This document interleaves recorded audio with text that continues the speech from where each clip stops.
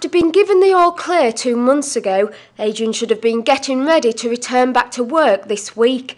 But unfortunately this isn't the case, as he faces even more life-saving treatment.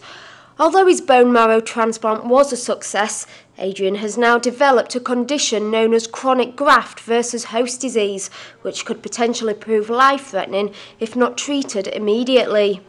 Different parts of the body can be affected in different patients. So you can see graft versus host disease affecting the skin, affecting the eyes, the lungs, the liver, the joints, and sometimes the gut.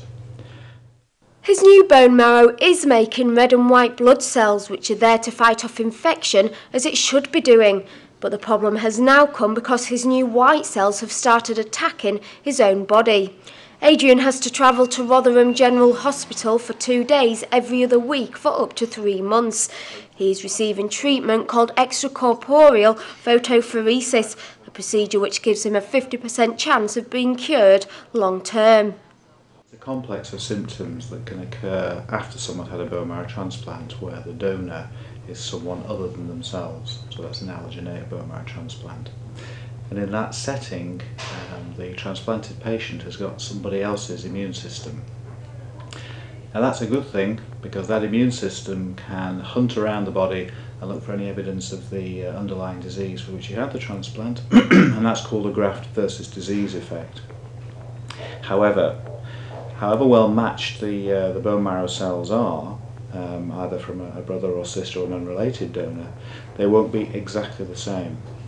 And sometimes that difference means that this circulating immune system can attack the patient into which they've been transplanted. And this form of attack is called graft versus host disease, and the chronic version of this usually occurs after about 3 months from the transplant.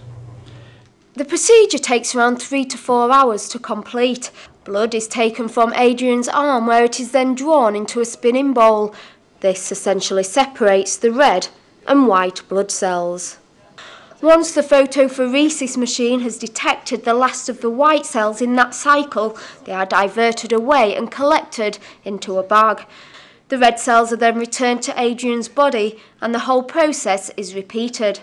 The vast majority of patients with chronic graft versus host disease in the UK are treated either here in Rotherham for the sort of Midlands and north of England, or at St Thomas's for the southern part of England.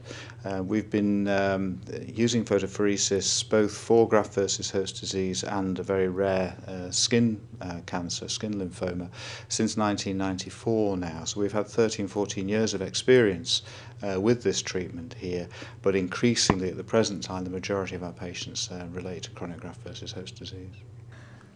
After about 6 cycles, the bag should be filled almost exclusively with white blood cells. The blood appears red because there are just a few red cells still remaining. A light sensitising drug known as Uvadex is then injected into the white cells. They are run through a perspex sheet between 2 banks of UVA light, leading to the gradual death of those cells. Finally, the dying cells are returned to Adrian's body. The idea is that the damaged immune cells then interact with other immune cells that have not been taken out of his body, and in turn reducing the activity of the immune system and training it to be more tolerant of his body. Well, that was fine. I feel no side effects at all now. Ready to drive home and actually go over to the Hallamshire now for some more checkups and more tests. But other than that, been taken really good care of. Plenty of tea and coffee from all the nurses, and they've been very helpful as ever.